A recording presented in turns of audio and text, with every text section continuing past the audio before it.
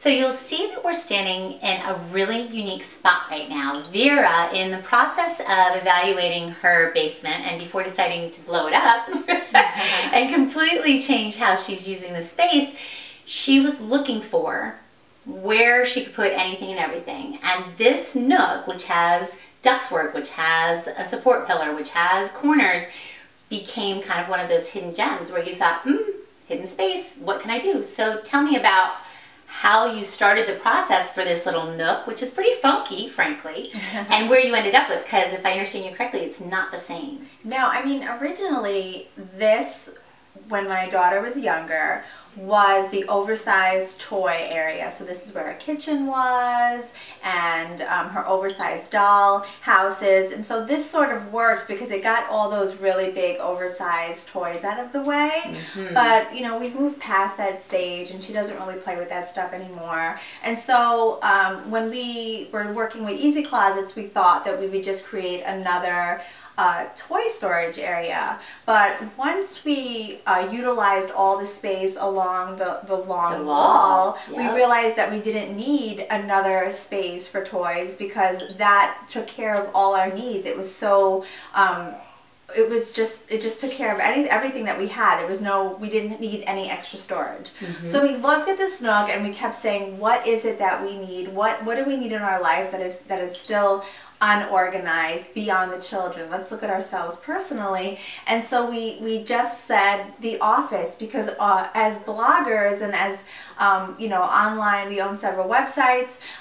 We work everywhere around the house. I was on bed rest for several months, for 5 months, and so we got off of our desktop computers and we got onto our laptops, and we sort of stuck in that, you know, on our laps wherever we are, on the kitchen table, the living room. And so our office is sort of spread out throughout the house. So we would have to go to the living room for the paper, the dining room for the tape, the kitchen for the paper clips. I mean, we had things everywhere, right? So then we just said, well, instead of using this as an extra toy area, which didn't make sense anymore, why don't we use this for our business and make this our office headquarters, so to speak? So we took everything that we had around the house. It was like an egg hunt for paper clips and, you know, whatever else you need to run a business. And we just put everything here. So now there is a one-stop shopping here whenever one of us needs something: envelopes, labels, printing paper, even for the children. It is all now stationed in this one little nook that I bet we know originally just we didn't really have any use for. Sure, and I think everybody can identify with, you have a funky space, you just kind of set stuff in there, don't really use it to its greatest advantage. And I think what I love about this evolution for you is it gives you Operation Central, and for so many couples, either one or both parents are working from home, part-time, full-time, and that issue of mobility, you do want to be able to work nearby your kids, and we're all guilty of sneaking it in. Right? And that's, you know, you think that if you tie yourself to a desk, you won't do that, but the fact of the matter is, you're going to work wherever you can be, and then you need all those desk supplies, those office management supplies to be central for you so you can be more efficient. And, you know, in the day and age of, you know, the Costco and the BJ's and these sort of things, when, you know, we're not just buying one tape, we're buying 10. And so the problem becomes, where do I put all of this? Where do you put all this stuff that you're bringing into the house that you need? Right. You know, and it's more economical for me to buy 500 paper clips than it is for me to buy 10. So I'm going for the 500, and now I have bins and baskets and drawers and everything that I need. Just put it where it needs to be.